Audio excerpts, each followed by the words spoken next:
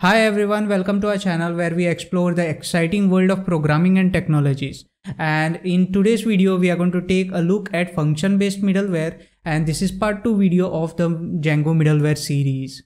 So make sure to watch the video fully because this is the first middleware that we are going to create, and you should also subscribe to our channel since there are much more videos coming up in the series. So without any further ado, let's get started. So this is our project, as I have already explained in the previous video. If you haven't watched that video, make sure to watch that video first because I have set up the entire project. And now we are going to go to middlewares.py and we are going to start by creating our first middleware function. Function-based middleware is very similar to how we create decorator in Python, and I have already covered that up. So make sure to watch that video also so that you all don't get confused of what is happening over here.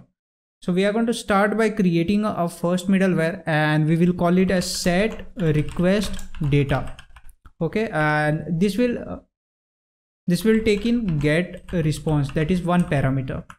And after that we will create another function, or you can say method inside this function, and we will call it as def wrapper. You can call it anything. Both these function names can be anything, but what we have to do is we have to return the inner function from here, and we are going to create the inner function now, and this will take in the inner function will take in the request. Okay, and first what we'll do is we'll try to access the data that we are passing from the API. So from API, what we are going to do is pass in a number, and the key for that will be the number.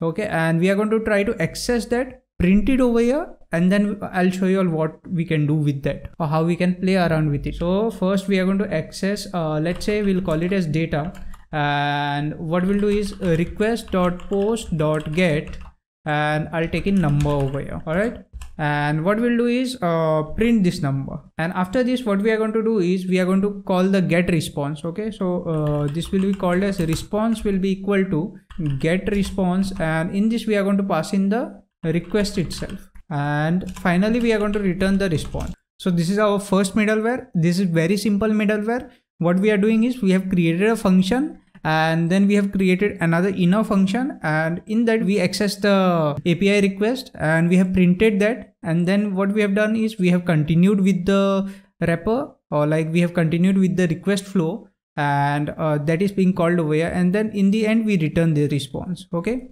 so I'm going to save this, and what we'll do is we'll go to settings.py because we have to configure that over here, otherwise it won't run.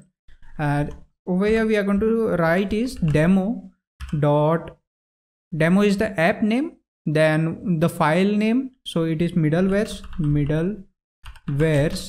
and then inside the file name what is the function that we are calling. So the function or the middleware we are going to call is set request data. Okay, so we are going to use that over here. I'm going to put a comma over here, and middlewares, it is correct. Okay, S is creating problem. Okay, fine, that is fine. So our middleware configuration is done. Our first function is ready. Let's do one thing. We'll go to Thunder client, and before that we have to make sure to run our server. So let me clear this, and I'm going to activate my environment. So source env bin and activate, and then we are going to do is navigate inside the project source and python manage.py run server. If you remember in the previous video, we have a print statement inside the view also, and that is like a request.post only. And over here also we are going to print the same thing, but the only difference is in this we have put it as index called. So we are going to take this request that we created last time. This is the URL, and we are going to go to body, and in form we are going to do is number because that is what it is, and we are going to put a number and click on send. If you notice, we got a success response 200, and this is the exact response that we have put in the view. Then if you notice on the terminal, 1 is printed, that is data from here, and then index called, this is from view, correct? And in order to illustrate more on this, what I'm going to do is put few more print statements so that it is clear to y'all how it runs. So I'm going to first of all print over here and call it as set request data initial middleware. Okay, so first time, every time whenever this is called, this will be printed first. Then we are going to put a print over here as well. What I'm going to do is print, I'm going to say post, and data will be equal to request.post. Okay, request.post, and I'm going to remove this data because all I want to do is right now print this. And once that is done, we are going to put another print statement over here, and we are going to say start of set request data. Okay, so from here the middleware actually middleware starts from top itself, but I'm saying start of this and then end of this, right?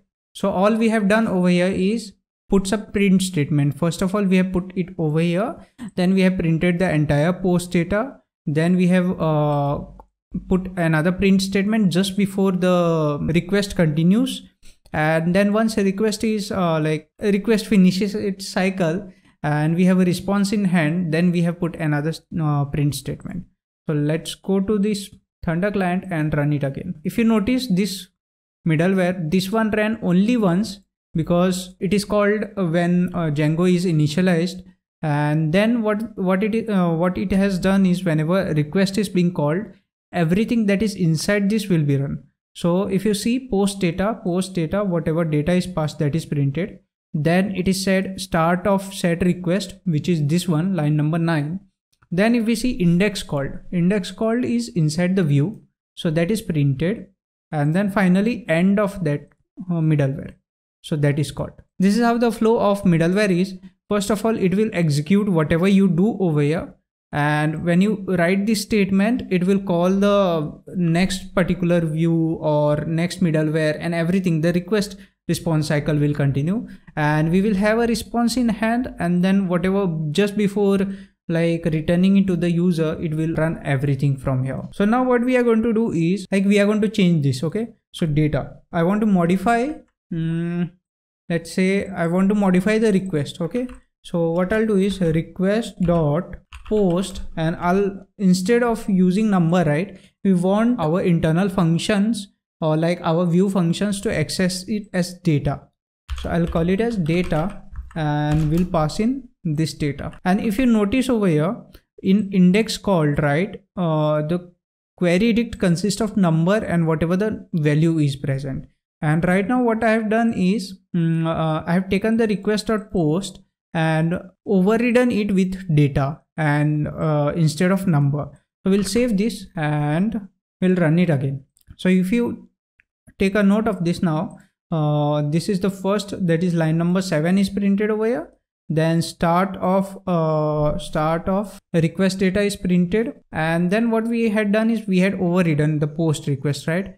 So if you see in index called, it is data and whatever the value is, and not like previous time, that is previously we had number and this query dict and number and its value. Like this, we can even modify the request or even the response which is being sent to the view function and to the user. So quickly to summarize what we have done, we have created a new middleware called as set request data. Then we have created another inner function called as wrapper, and then in that we have tried to modify the request post, and then we called the get response and we returned the response, and over here we return the wrapper. So this is how we created our first middleware. And of course, not to forget the middleware configuration that you must do in middlewares in Django settings.py. So that's it guys for this part 2 video of Django middleware series. In this we were able to successfully create our Django first custom function based middleware, and we were also able to successfully edit the data and activate and process the data. I'm going to make more videos on this series, and also I make programming related videos. So make sure to subscribe to our channel, like this video and share, and see you in the next one.